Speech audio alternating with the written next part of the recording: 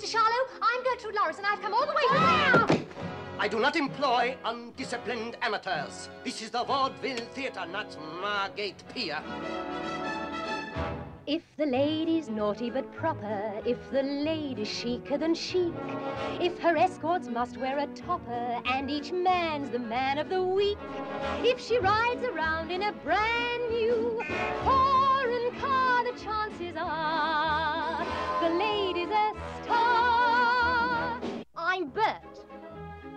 Perhaps you've heard of me, Bert.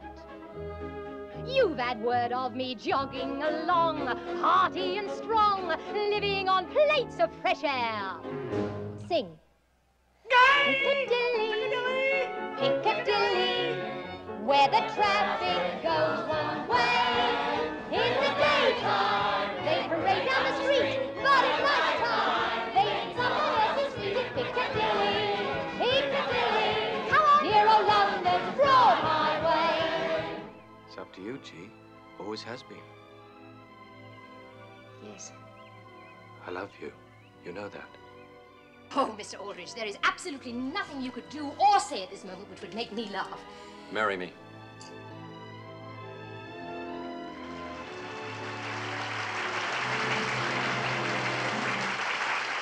My ship has sails that are made of silk.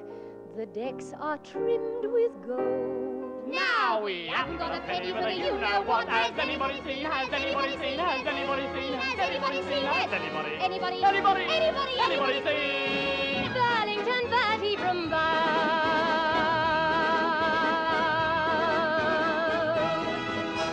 Not now, Noel. Yes, Gertie, now. This isn't a pretty little part you're playing, it's deadly earnest. If you don't face up to this responsibility, you will go to jail.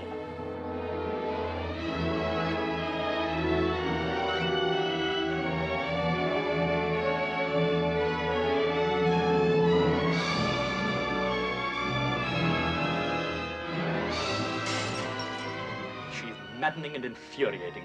But she's also the most beautiful and entrancing creature ever to walk onto a stage. No. No, you've got to help me. Gertrude. I can't do it. Please, don't desert her.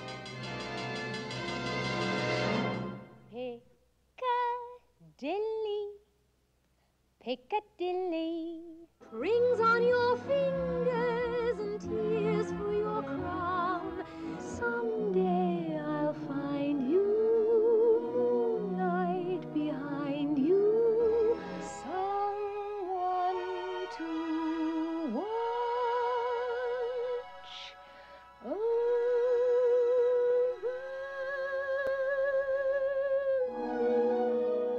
Unfortunately, my darling, you can't take a whole audience home to bed without being accused of immorality on rather a grand scale.